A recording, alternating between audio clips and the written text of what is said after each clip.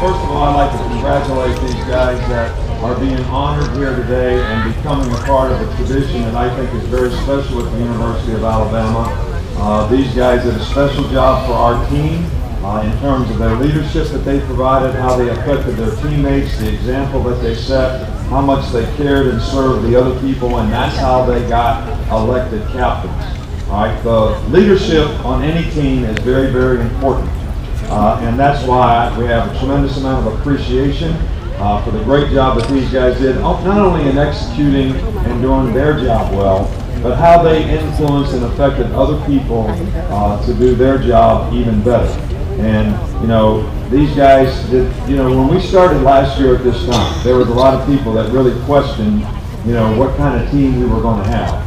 And I call this kind of the midterm, all right? This is kind of the midterm of the semester when you're in spring practice and where you have to go, the work that you have to do. And how many people thought that Blake Sims, at this point in time last year, would set the all-time offensive record, the all-time passing record, and be a captain of our team in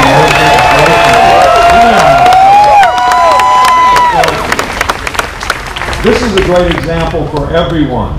When you're committed to a standard of excellence, when you're committed and something is really, really important to you, and you're willing to do all the things you need to do to be successful, the hard work, the perseverance, the mental toughness to sustain regardless of the circumstances, what can be accomplished. And I think these four guys, three guys in Landon Collins who will be here later today, you know, certainly exemplified that kind of spirit on our team.